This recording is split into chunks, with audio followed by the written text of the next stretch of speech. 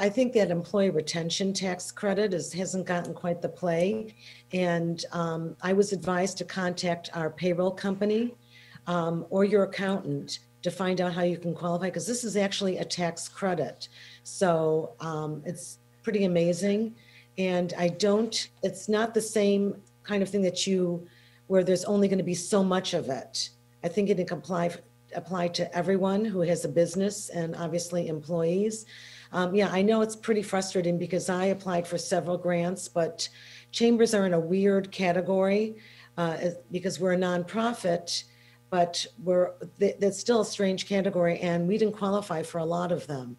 But now this new one that just released, and I got on at 9:01. I tried to get on at 9, and I was 2,400 in the queue.